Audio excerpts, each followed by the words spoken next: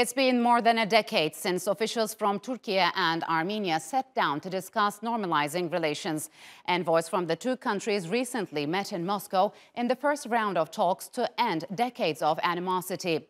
Although no breakthroughs were achieved, both sides agreed to hold future negotiations without any preconditions. The Turkish and Armenian foreign ministries described the meeting as positive and constructive, and that a second round of talks will take place in the near future. The two countries have not had formal diplomatic relations since the early 90s. In a show of support, Turkey closed its border with Armenia in 1993, which was at war with its ally Azerbaijan over the occupied Nagorno-Karabakh region. In 2020, Ankara again backed Baku in its latest conflict with Yerevan. But now, with a new security environment in the southern Caucasus, have Turkey and Armenia found the conditions to finally end decades of mistrust? And to discuss the latest talks, joining me now from Istanbul is Vehbi Baysan. He is a political analyst and faculty member at Ibn Haldun University. And from Yerevan, Vahram Ter-Matevosyan. He is an associate professor at the American University of Armenia. A warm welcome to you both. Thanks for joining me on Straight Talk. So, Vahram, although no significant details were shared, what's your take on the first round of talks between the Turkish and Armenian special envoys? You're right. There are not many details about the essence of the discussion and what were the questions. And from that perspective, the statement of the Russian ministry is much more helpful, at least concerning the methodology of the next steps and what are the priorities and at least methodological approaches of both sides. So what the Russians are saying is basically the following, that the parties have agreed to start at least agree on the baby steps, that the most important questions are going to be left towards the later stage. And now the less tricky questions are going to be discussed. To me, as an analyst who has studied this for more than 15, 16 years, I think the methodology and the toolbox is already inherently defective. So there is enough lessons have learned from the past. Okay, so Vehbi, it seems that the normalization process will likely to proceed step by step, but in the meantime, they're trying to build trust between themselves. What are the possible trust-building measures we're talking about here? Well, actually, it's a constructive effort and deserve definitely good support. So let's start with that. But these steps actually came earlier by the appointment of the Turkish envoy, Mr.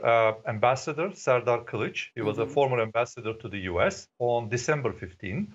And then on the December 31st, Armenian Economy Ministry lifted ban on Turkish imports, which was a great step again. So these are very positive steps. Now, of course, Armenia expecting, hopefully, and Turkey, I'm sure too, from the Turkish side, that hopefully the borders would be, kind of open up again, and also the flight start to the capitals. So, Vahram, how is the current concept different than 2009? Well, first of all, we see more active role of Russia. That is one clear distinction. Last time it was mostly the US-driven initiative, with Switzerland playing an important facilitation role. And Russia was sort of supporting the process, but not quite visibly. This time we see another Russia being more vocal and playing more tangible role. Why is that? Why is that? Why has Russia changed that? Because of the recent war, and which changed not only the geopolitics, but also geoeconomics of this part of the world. So Russia understands very well that it's better to somehow supervise the process to see what are the emerging problems and opportunities for Russia. So Russians are not doing this because they are strategic partners of Armenia. They are doing for their own interests. So that's first. Second, this time we see the methodology is also different. Last time it was mostly foreign ministry-driven processes that we saw in 2008 and 2009. This time we see quite asymmetric player. From one side, there is an Ambassador Kilic, and the other side, the Vice Speaker of the Parliament, and who doesn't have a diplomatic rank. I was going to ask you this: will his relative young age be a hurdle in the future talks? You know, that's one of the criticisms that he constantly has received from day one that his name was pronounced. The political opposition and the expert community have been quite concerned and also vocal about his level of expertise and the level of and depth of knowledge about this. But what is more interesting that Armenia's prime minister has voiced it that for him this process is of political importance. That's why he trusts a member of his political team, and that was a direct quotation from him. And that sent shockwaves in the country because if it's supposed to be an effort by the diplomats in order to normalize relations, why rather an experienced person is placed on that for that role? So, Vehbi, how has the first rounds of talks between Turkey and Armenia resonated across the world, especially in some European countries and the U.S., because we know that Armenian lobbies in the U.S. and some European capitals have been against past attempts to normalize relations between the two countries. Could they play a role in derailing any future agreement? Well, actually, the way I see it is that the European capitals as well as the US has cautious optimism about the subject. But we have actually very strong evidence that both sides investing heavily in the success of this let's say, cooperation and regional development. That's to say that the Turkish and Armenian ministries announced mutually and in a same text after the meeting saying that continue negotiations without preconditions. So this is a very, very important step for the success of this, let's say, peace project, because both countries need it, the region needs it. So I'm sure both sides will kind of, move on from the past and hopefully invest in the peace and in the better relations between the two countries. So, but let's remember, Ayşe, let me add this, because I don't want to miss that.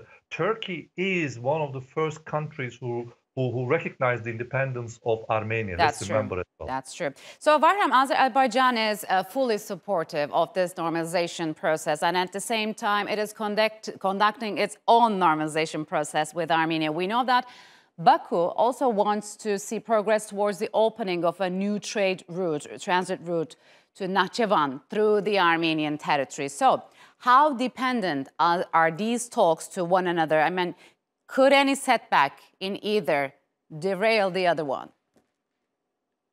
I think that's a million-dollar question, because the entire process is so interwoven, intertwined, that it inherently, that's why I said the toolbox is inherently defective.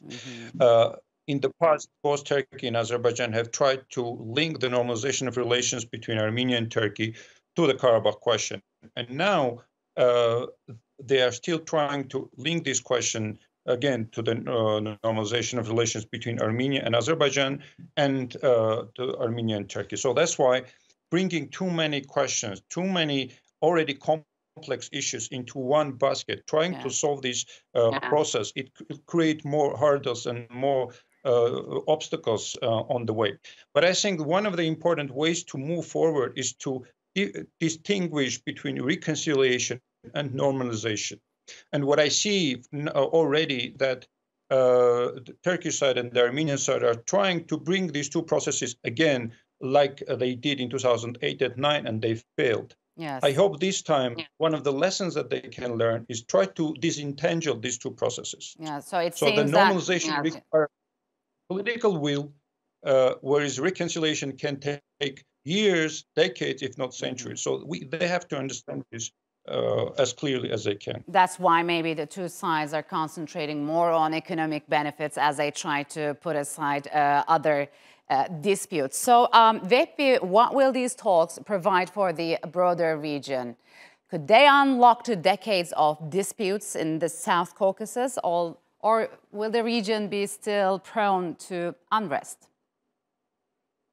Well, the establishing the direct channel of communication and negotiation is extremely important, because both sides can kind of explain to their own voters about what's going on, as well as the misconceptions and gossips and etc.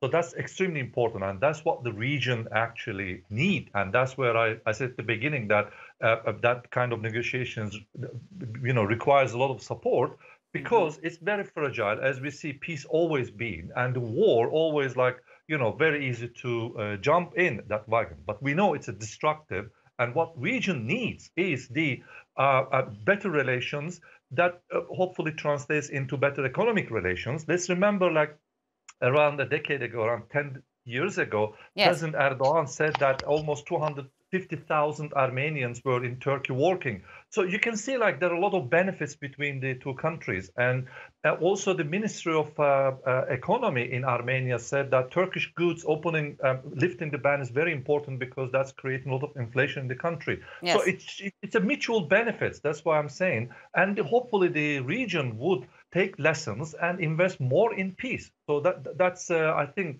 probably the short answer to your question, actually. All right. Hopefully we'll know better when the Turkish and Armenian envoys meet again next time. So, Vehbi, Vahram, thank you very much for joining me on Straight Talk.